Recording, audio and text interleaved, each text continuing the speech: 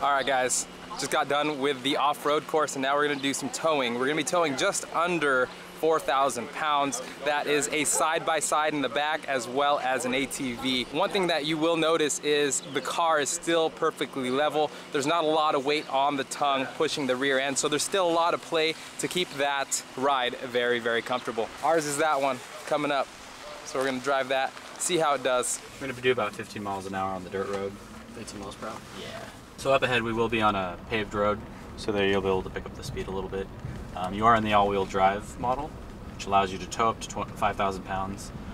This particular trailer, we've got about a total of just under 3,700 pounds in weight.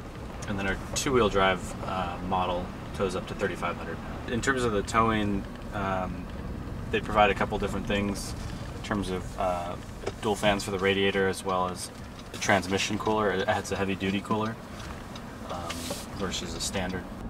So with the cooling system, it just means you can go a lot longer and not have to worry about overheating and ruining your transmission. Yeah. How's that torque, Louie? Feels good. All right, let's see how this thing tows. Got Eric over here. He's our guide. Knows everything about this truck, right?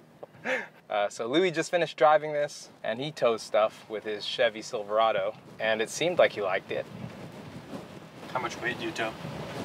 Not much. It's a full-size trailer with like 4 quads. Mm-hmm.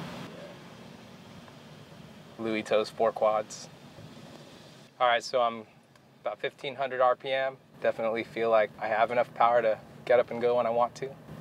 Pretty nice. So this does have that intelligent system where if it does feel the back starting to fishtail or anything, It's able to transfer some of the torque from the front to the rear, and then from there it can actually distribute to either side of the rear, whether it needs more torque or not for the traction.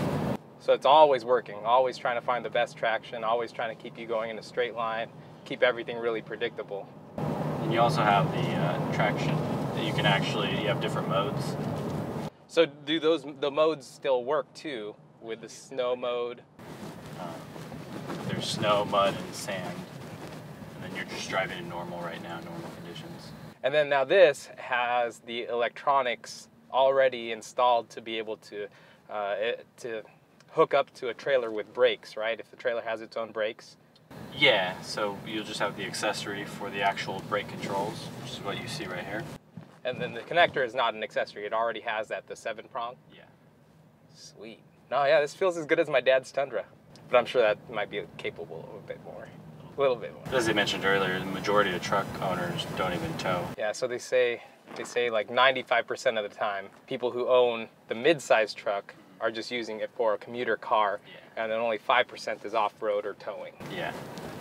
So it's a really low number.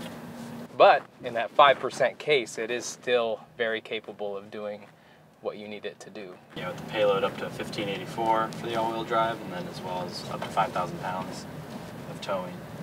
Sweet, yeah, for my towing impressions, I tow my boat a lot, and this definitely handled the side-by-side and the quad very, very well.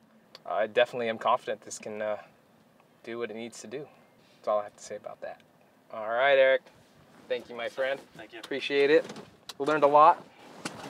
Thank you.